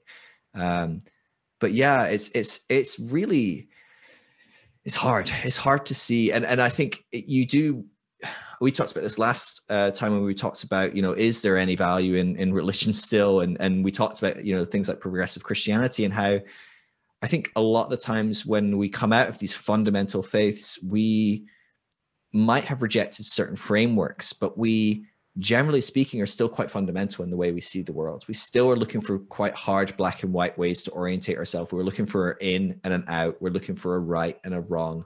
And something like progressive Christianity, something like Buddhism or Taoism can give us something where we go, oh, so this is good and this is bad. If I meditate 5 times a day, then I'll be in and I won't be out. Or if I join the progressive church, and so I still think that he thinks we're all good and he made us perfectly, but there's kind of some of this weird sinful stuff. So he had to kill his son, but it's fine because he's still loving and it's good.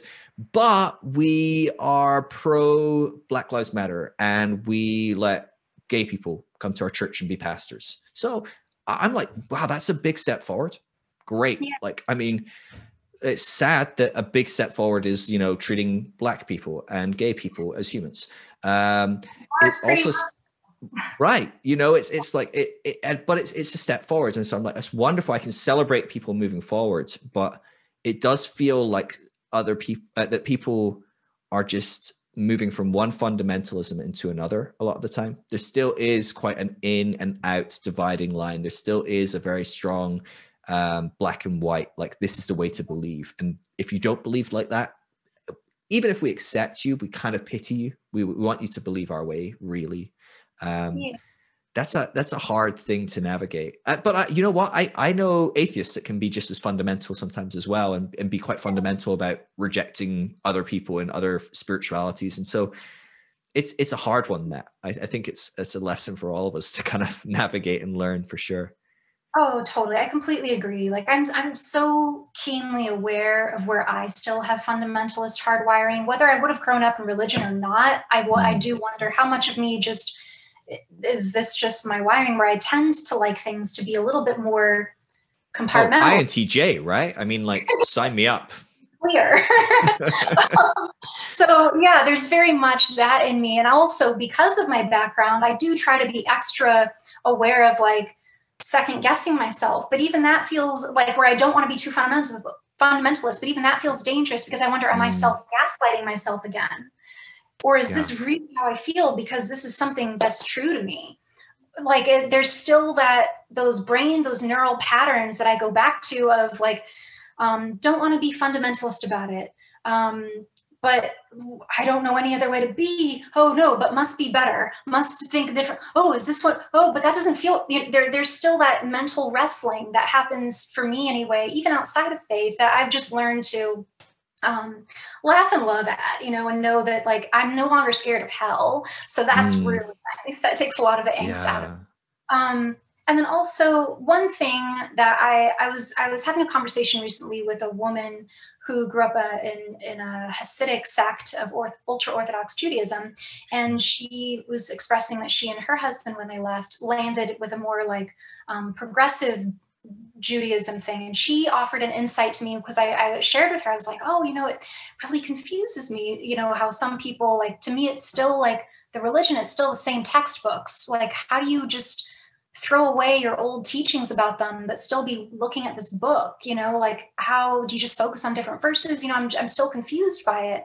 Progressive religion, whether it's Islam, Christianity, whatever. And she said that, she goes, you know what? I think it gives people a soft place to land. And that really made sense to me and helped me begin to understand where like they're so scared of leaving it all entirely that if they can take the softer expression of the faith, then at least they can feel like it's a baby step. And maybe they'll never move beyond that step, but at least it's out of the other step that felt more harmful to them. And so that helped me a little bit, again, for me, because I never had any connection to the source. So for me, all I had was the text, all I had was the Bible and what authority figures were telling me. I was just so hung up. It would have been impossible for me, I think, to have been a progressive Christian, because it's like, we're still taking sermons based off from the same book though, guys. Like, is the Bible not true? Is that what it means to be a progressive Christian? Is the Bible's not the inerrant word of God? Oh, it is, but we're just focusing on the loving parts, and the other parts are like open to interpretation or for the time and place. Like there's I'm so glad that I don't have to worry about that. The best part about being an atheist is I no longer have to be confused by that religious doctrine anymore, cherry pick and feel bad for cherry picking. And, like, I don't know, for people who maybe do feel God or feel led by the Spirit or whatever it is, it must be such a different experience for them. Such a different experience that I honestly can't even imagine how differently I might have been then and would be now had I actually experienced whatever it is that people are calling God. Yeah. I can't imagine. Yeah. It's really interesting. So we're doing research on people that are deconstructing faith and how that pans out. We're going to be doing it over about 10, 15 years, hopefully, and trying to sort of map out and navigate kind of the process. And it's really interesting because anecdotally, having worked with people for about 10 years and certain people I've talked to for the full 10 years, I'm still close to them, I'm friends with them. It's really interesting following people's paths. And one of the things I've noticed again and again and again is there's kind of two different types of people, it seems, overall. I'm going to draw very broad strokes, but generally speaking, you have the person that you're describing, someone that's very fundamental, and the wind gets taken out of their sails. There is no more ground. They've been pulling the threads, and before they look down, the whole rug is gone and there's just no floor, and they're like, shit, okay, I'm falling. And they need a soft landing. They need something that is like, okay, I kind of feel safe. I kind of feel a bit secure. I still have a bit of fundamentalism, but it's less fundamental. It's softer. It's a move in the direction. And it is, generally speaking, this kind of shift away from fundamentalism through maybe different faiths. People go from Christianity to maybe a progressive Christianity, and then maybe they even start exploring like Eastern spirituality or maybe indigenous spirituality if they have a different kind of background that they can explore and things like that. And often, not always, many people stop along the way and go, oh, I'm good. This works for me. It's good for me. It's good for my kids for now, and then we'll see how they go. But it works. It's a move forward, and I look at it as a humanity, and I'm like, we're moving forward. That's steps in the right direction. If I stop looking at one person and go, they have to get to the end, because God knows where the end is, right? I mean, God knows. But thousands of years from now, we're not even going to be having these conversations. We'll have gone forward to such degrees we'll be asking totally different questions, right? But a lot of those people keep moving forward and they keep unraveling spirituality, faith, religion, and many of them end up agnostic, if not quite firmly atheist. But what's interesting is there's different types of people that don't do that. They do just go, I'm done, I'm atheist, boom. And it's just, good night, I'm done, it's over.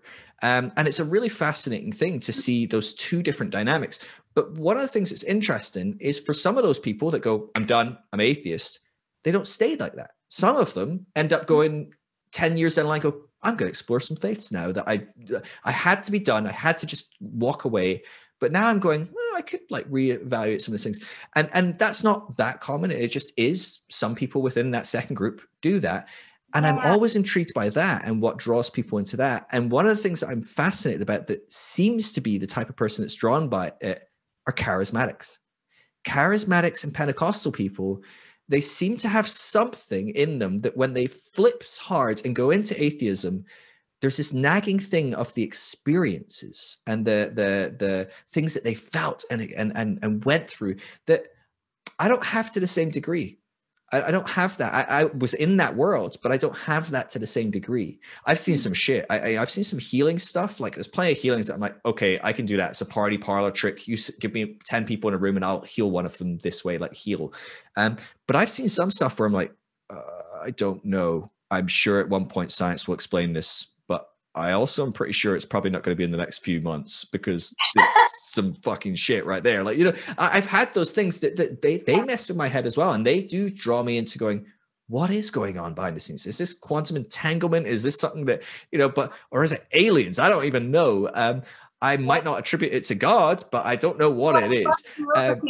You've come up with from like alternative.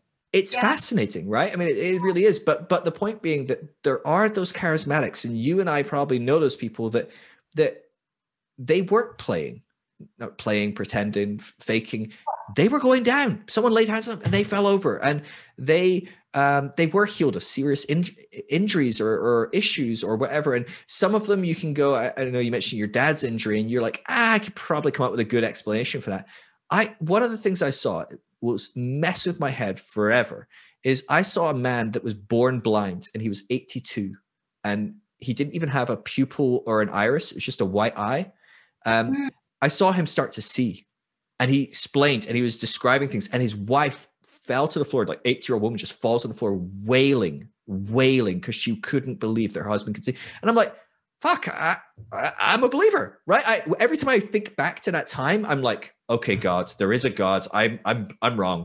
Absolutely 100% believe in God, because what do I do with that one? I don't know. And yeah, I'm sure there are other explanations for that. I'm sure there are other, and I tell you what, if it was a God, why is it my God? Right? Which God was it? Right? Because it's always my God that's the God, right? It's always my group's God. But I'm so intrigued by people that have those experiences and how they navigate things, because I think it is especially hard for people trying to create that story. And the stories evolve and they change and they morph, and that makes it hard as well. And yeah, it's a weird one. It's a really, really weird thing to navigate. And I don't know, I mean, you work with people that are on these journeys too, and I'm sure you have anecdotally seen certain trajectories that people move on and go on. But I think a big part of it is, like you said, that people looking for that soft landing is a huge one, really huge. Well, and another aspect that the woman who said that to me brought up was it also allows them, at least for her community, to still have some relationship with her family, because it's like she didn't leave at all. You know, she's at least still Jewish, you know, but like, I don't know. And I'd imagine for Christians, some of that's the same way too, you know, like maybe they left this denomination, but they're still Christians, you know, they're just radical. Yeah. Yeah, I can definitely, I'm learning, and I'm so glad to be starting to learn, because it really honestly does confuse me, not in a way that I want to be either. It's like, I'd like to understand. And even though, yes, I work in a similar space as you, you've been doing this far longer, and you talk to people like me, you know, you talk to people so much more than I do in real back and forth dialogue. Most of my talking with people is either people that I know in real life, like friends who also grew up similarly, or online, like through like text or DMs. You know, there's a lot of that. But you have a wealth bank of data and research from personal conversations with people that I don't have a fraction of. So you seeing these patterns, like I can and also you being an ITJ, I can totally trust that you've dealt a lot and recognized a lot of these patterns and systems. And so, yeah, like I think for a long time, honestly, I think for a long time, progressive Christianity felt very threatening to me still, because it was like there was a part of me that feared maybe they were right, but part of the Bible is wrong, but the part about Jesus being the Son of God and the way to heaven is right. I think that's why I steered clear of that for a long time too, was because for someone to call themselves a Christian, to any definition or anyone that I've talked to, means that they believe that Jesus is the Son of God who died for our sins, implying that we sin. That type of person, for me, for a long time, is just not a safe person. If you believe in sin, I can't be safe around you, because sin is so subjective. To this Christian, this is a sin. To you, maybe this is a sin. And I'm just so tired, and I never want to feel sin again. I never want to feel sin again. And so that's why even progressive Christianity still, it's like as open as I've known it to be. And I have good, dear friends who would identify as progressive Christian. As open and loving and accepting as I know them to be, there's always that little inkling inside that's like, oh man, like, do you think I'm going to hell? Why is this okay? Why have you never read your Bible? Like, how can are we even speaking the same language? Like, what does Christian mean to you? Like, there's still, it triggers the confusion for me. I'm so tired of feeling confused about these things. So I think for a very long time, I steered clear of it for those reasons. But I feel like I'm in a pretty increasingly secure place to begin to ask these questions without feeling so threatened by what I might find. And it feels really good to be getting there, and to feel more tolerant, because I hated that I felt so intolerant. The whole, and as a Christian too, like judging myself for being judgmental. I still feel like that a lot, but I've learned to accept that I've gone through some religious trauma. It's okay that I have triggers and sensitivities. It's okay that I don't want to hear the word God, that I don't like progressive Christianity. It's okay that I don't, I've learned to have compassion for myself and where I'm at. And that's, it's still hard though. Well, I was going to say, this is a big thing that we overlook as well, is religious trauma is a thing. And a huge portion of people have some form of adverse religious experiences right through to religious trauma itself. And that has to be managed. You have to be aware of what's your body's response to this, what's going on. Oh, I'm around someone that mentions the word God or sin, and I am wrecked for hours when I get home, and I'm not even able to sleep. I'm wired, or all I can do is sleep because I just don't have any energy left, or whatever, right? I mean, it's like, what's going on here? And is it safe for me to be around that? Of course, if that's the case, it's like, you know what? Probably not going to explore progressive Christianity this week, right? I mean, it's like, duh. And I'm not saying that anyone who works through their religious trauma should then go back and explore. I don't know if that's a good idea. Like, you do you know what I mean? Like, people need to figure out what's helpful for them. But I think that's a huge thing that's going on. And I think that also speaks deeply to how people navigate. And I think it probably is more common for people that do have, I don't know if it is. I won't comment until I have the data. I'm too honest to the data, but I do wonder sometimes if it's more common for people to have those extreme, just completely bailing on Christianity as hard as possible and just going, no, I'm out. If that is somewhat of a healthy trauma response in some ways, but then I'm also aware of so many people that have trauma that in the midst of that trauma need to stay and hang on for so much longer than they should. And maybe it's a bit of both. Maybe they do that and then they have a severe out. I mean, I know that you probably hung on for longer than you. Looking back, you're like, there was probably points way before I kind of bailed that I should have bailed, that I was done and I healthily probably should have got out. And I think that's a common story as well. So it's so hard when we start incorporating things like religious trauma. I really appreciate that you kind of had a section on that and you kind of mapped out some of Marlene Winnell's kind of helpful kind of points of coming through that and out that. And oh gosh, yeah, it's huge. It was really like a lifesaver for me. And I don't feel like that's an exaggerating term to use, because I think it's discovering Marlene Winnell's work and her book, Leaving the Fold. Like, so for anyone who doesn't know, she's the one who originated the term religious trauma syndrome back in like the early 90s, I think. And I didn't find out about it until like the early 20-teens-ish, like around shortly around there. Around 2012, I want to say, is when I found her work. And it really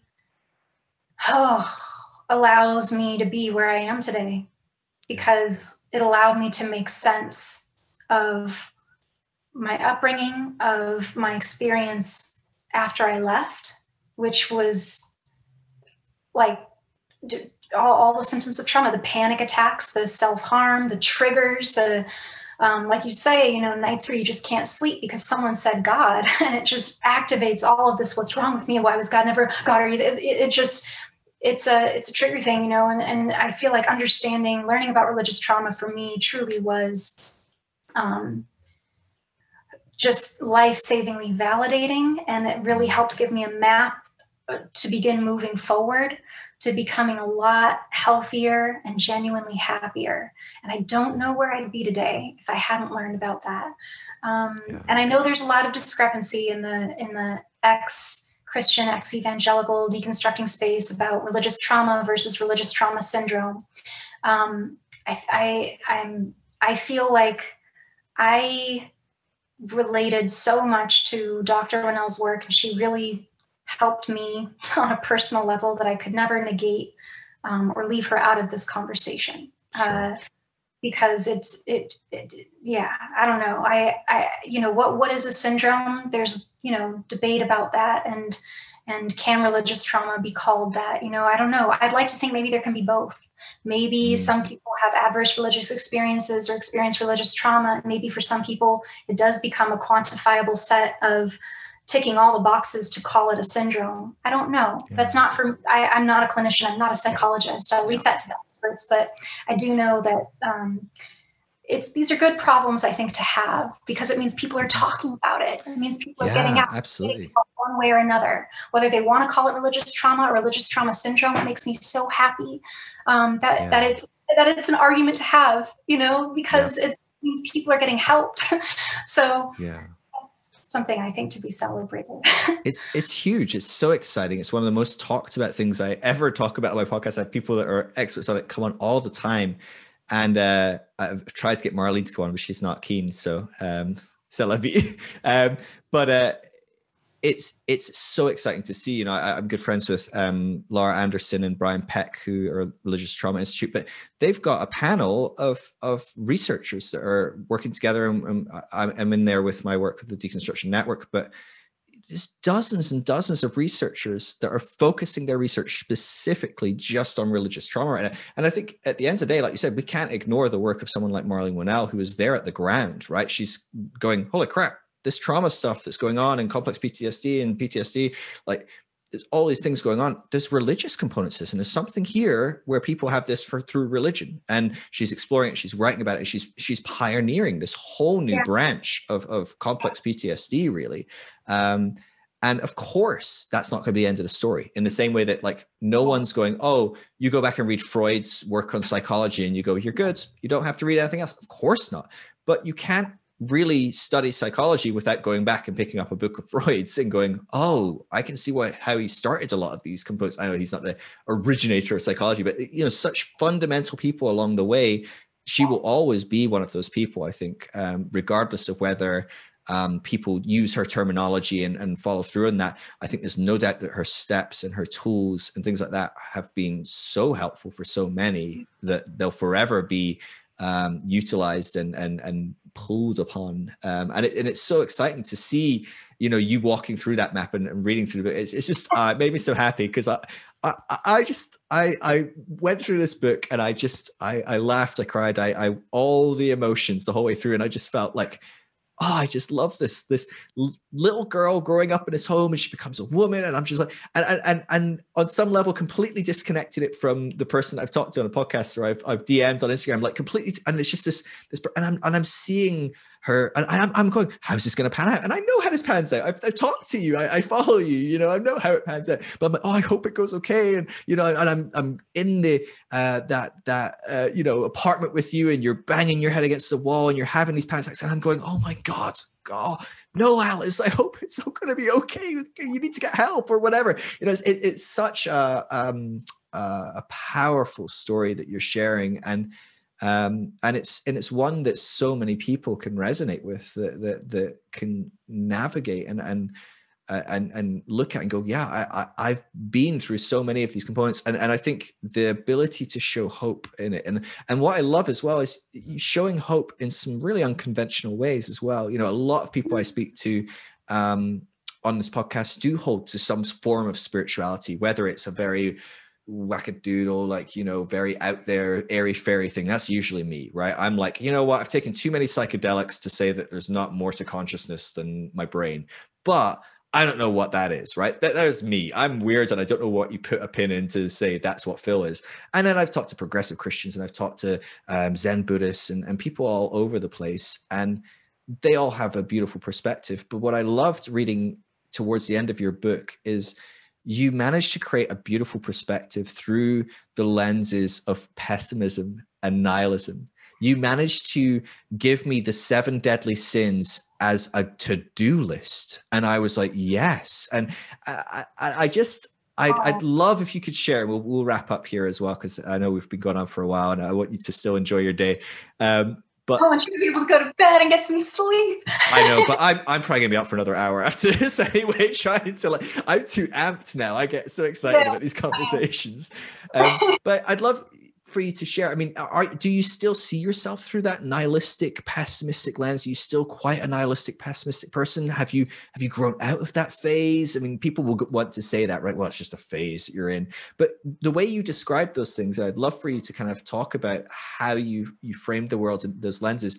It made me, I'm very nihilistic, and I'm quite quite is an understatement. I'm very pessimistic. I don't know if that's an INTJ thing. I don't know if that's what it is, but I am it. I do not have a lens of optimism, and I work so hard to be more optimistic and more encouraging and more hopeful and whatever, but it's hard work for me. And so I love the way you framed those things. I don't know if you could maybe talk about how you navigated, because that's a hard thing. It's not something we teach in Christianity. You don't go to Sunday school and go, all right, kids, this is how you're going to be saved through nihilism. This is how you're going to be redeemed by being pessimistic. How did that work for you? And what is your relationship with those kind of personality traits or outlooks today?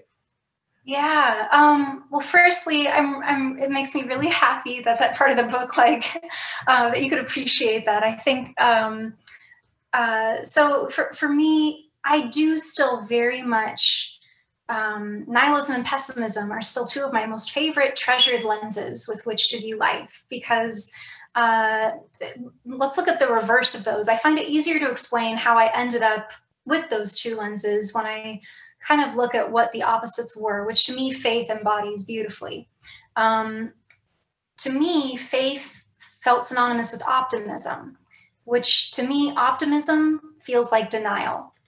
It's hope for what is not. It's faith that things will be better than what they are now. And that feels very dangerous to me. There's positive thinking, reframing, all of these psychological terms. I don't necessarily mean to say that they're bad at all, but they were not helpful to me. When I would try them on, it felt so familiar. It felt like denial again. It felt like that self-gaslighting again of, this sucks right now, this hurts, but let's think positively about it.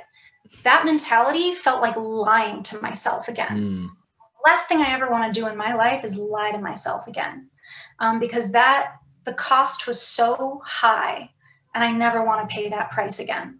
I would much rather live in a state of always expecting the worst, because when I do that, life is full of so many wonderful surprises. When you're always mentally prepared for love is going to hurt, it makes all of love's wonderfulness just like a constant hit kind of happiness and joy, as it does for me. I understand that this toolkit, these lenses will not be helpful to everyone. And so I'm not trying to recommend them. I am just trying to share my truth, which was that I was just startled to find that when I refused to lie to myself anymore, that took away the idea that there was any reason for life that I would ever be able to understand. I don't think there's a reason for life. I don't think life has any sort of meaning. I really don't. But that's what makes it kind of cool, is it takes me to a happy place of wow, what a random accident that we just were here. There's no point to it. And how lucky did I get? Now, those other people, it wrecks me that they didn't get lucky. There's so many people in the world and throughout time that I feel like the idea that there's no meaning for it is so much more of a comfort to me when I observe human suffering than the idea that there's a reason for their suffering. That feels unspeakably cruel to me, no matter what that reason is. And the most common one, even among secular folk that I've found, maybe not strictly secular in an atheistic sense, but even in the non-religious or spiritual world, is oh, there has to be bad for there to be good. When did we accept that? Why is that true?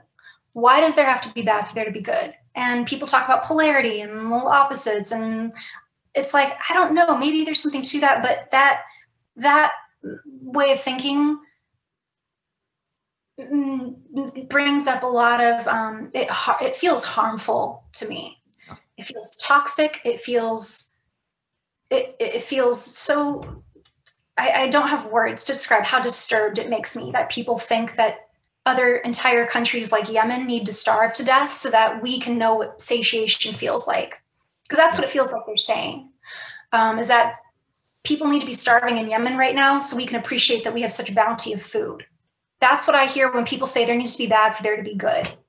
And that is just utterly heartless, in my opinion. I can't wrap my mind around that. And if anything beyond the obvious, because I know this about myself, that I can draw lines where people don't mean for there to be any. And I look at things a little literally. It's I don't know what sort of metaphysical, there would have to just be more metaphysical reasons that they're alluding to that I just don't have time to entertain. I'm here now. This is what makes me feel good. This is what inspires me to actually help people, not just dismiss their suffering under the blanket statement of it needed to be here so we could know what good was. I just find that appalling. I can't emphasize it enough. And so for me, the idea that there is no reason for why people in Yemen are starving to death right now, other than what's going on here in the world. There's a war with Saudi Arabia. There's the U.S. supplying. There's so many ways there's so many things contributing. I'm just using Yemen as an example, obviously, to just try to lash this onto something. Sure. I mean, it's a great example of some terrible stuff. I think that when I look at just cause and effect on a real life, physical, worldly scale, then I start to see potential solutions. When I don't think that there's a bigger reason for things, it inspires me to take action. It motivates me to do better. The idea that there's a reason for life and life is meaningful does not inspire me to want to be a better person. It makes me feel awful. It makes me feel trapped. It makes me feel confused. It makes me feel angry. That lens that life is meaningful just doesn't serve me. That's just the bottom line of it. And the idea that life is meaningless serves me so much more.